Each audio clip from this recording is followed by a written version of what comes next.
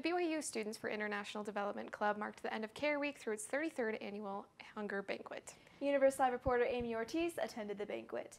Amy, can you tell us more about this event?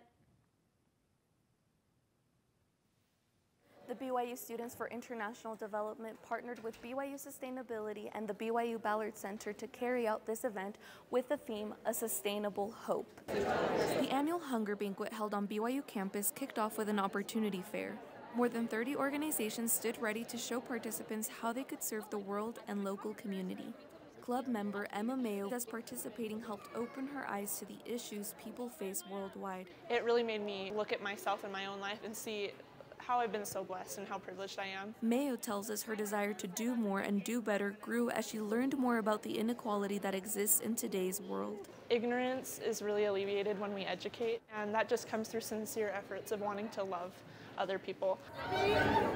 Event organizers randomly assigned participants to either high, middle, or lower class following the fair. Just that opportunity to be able to see it like firsthand, what it is, what that inequality looks like. Club Secretary Maria Flores says the event's main goal was to help others see what they see on a daily basis as they study international development. It's how to do something in this world and make an impact. Mayo says change begins with a sincere desire to reach out and love. I'm just one person, but it starts with my voice. And just doing small little things to enlarge the love that I have for other people.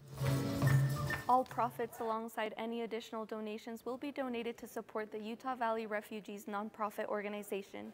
Reporting for Universe Live, in Provo, I'm Amy Ortiz. Thanks, Amy. The BYU Students for International Development Club offers many resources for those wanting to get involved. They meet every Wednesday at 7 p.m.